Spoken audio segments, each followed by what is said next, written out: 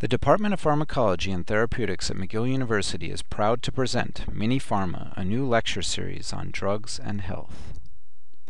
Mini-Pharma joins the successful McGill Minis public lecture series for members of the Montreal community.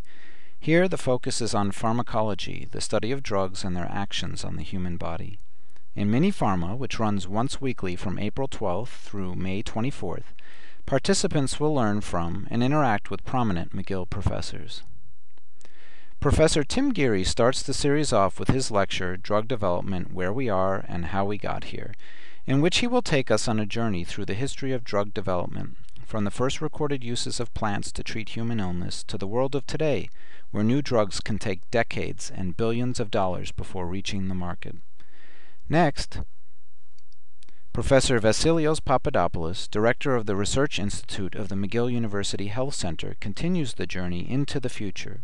He will discuss current perceptions of what healthcare might look like in the not-so-distant future, where genetic information can be used to treat people before they get sick, or can be harnessed to more precisely tailored drug treatments to the individual, putting an end to the current one-size-fits-all approach. The following week, Jeff Mogul, the E.P.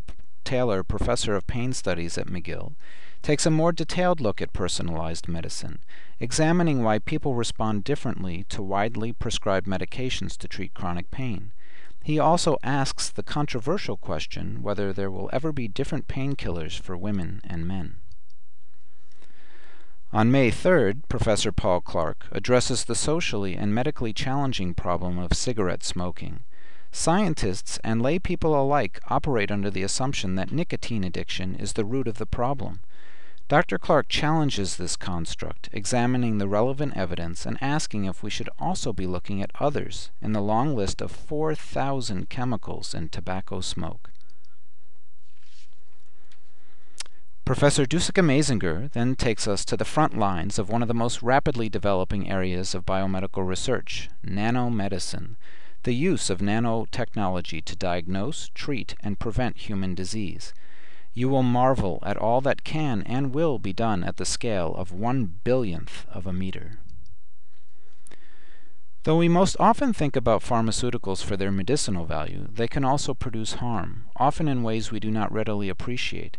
Indeed, many drugs and other chemicals find their way into the environment, putting people, water, plants, and animals at risk for exposure. Bernard Robert, James McGill Professor of Pharmacology and Therapeutics, discusses the role of endocrine-disrupting chemicals in the environment and their potential role in human infertility. His lecture will surely leave us wondering whether this is the proverbial tip of the iceberg. The series concludes with what promises to be a timely and perhaps contentious panel discussion on the role of the pharmaceutical industry, Big Pharma, in modern society. Drs. Peter McLeod, Tim Geary, and Jeffrey Kuhl, with diverse backgrounds and perspectives in clinical medicine, academia, big pharma, and biotechnology, will consider what we as a society can reasonably expect from drug manufacturers and drug prescribers. Given that these are for-profit entities, is it reasonable for us to expect or demand business practices that place people above profits?